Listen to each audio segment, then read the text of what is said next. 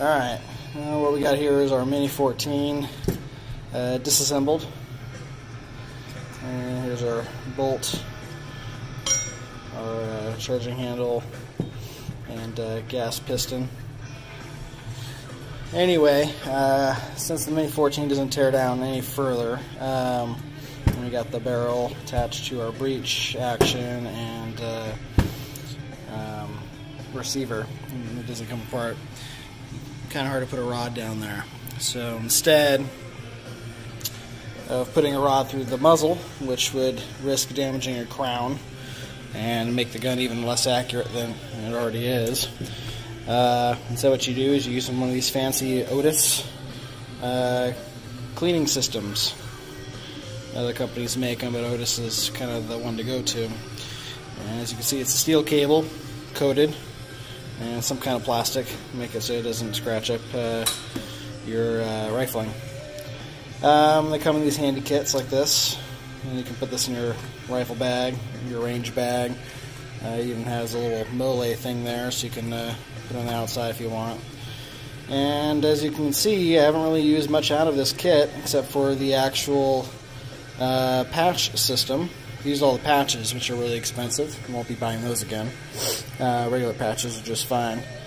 But it comes with this cable, like this. And it comes with a little end piece here that screws on one end of the cable. And you can put a little brass bar through there. And the other end, you attach your patch and pull it through. Well, why is my brass bar bent? That's because it's happened several times, but this is the worst it's ever been, but this patch system has gotten completely stuck in the rifle. And you probably can't see very easily here. I got some grime in there now, it's been sitting for a little bit. And that's the patch itself you're seeing. Focus, there we go. I gotta get that grime out of there, but that's the patch, it's right there. It's got stuck in here, and get some lights going here. No matter how hard I pull, it's not going to come out, and that's why this thing is bent. Tried some pliers. At first I was trying to save the cable. That's not going to happen. So I've gone ahead and got a new kit. An Otis again. This is a Patriot series. It uses this big old plastic handle here to let you pull your cable through. So I'm hoping that'll give you a little bit more leverage or whatever to pull it through. Anyway, so how do you get this patch out? Well, I was going to take it to a gunsmith, but I had an idea after doing some research online. That patch is made of cotton, and cotton is flammable.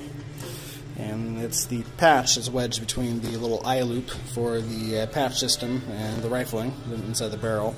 So if we can burn that out, our cable should come out. The cable will probably be mangled, plastic might be melted. We can clean that. We can't clean it like this with this system stuck in there. So we're going to try to burn it out with an old cigar lighter I have. This guy right here. So I don't use it anymore because that's not good for cigars. Matches are a lot better, but anyway, that's neither here nor there. So we're going to try to burn it out. If it won't burn because lack of oxygen, because it is sealing the barrel for the most part, we'll pour some Hopies down there, let it soak for a minute, and then try lighting it again, since Hopies is flammable, it says on the bottle. And you got a lot of other flammable things, so one way or another it's coming out today. It's been like this, unfortunately, for about a month. I just haven't had time to deal with it, ending school and all that kind of stuff. So now I got plenty of time, so we're dealing with it. And yeah, we'll see where it goes. Alright, so using the cigar lighter didn't have any results. Even after soaking this thing in Hopies for a bit, it doesn't really burn. Pouring Hopies on top, it would just stand there. So there is absolutely nothing going through. No dripping out the barrel, nothing. So I'm going to step it up a little bit and see if this will get it going a little bit more. Yeah, the fan going because these fumes aren't good to breathe, I'm sure. We'll see where it goes. Well, there we got it. Yeah, I can only imagine what the inside of this barrel looks like right now. Because that is disgusting.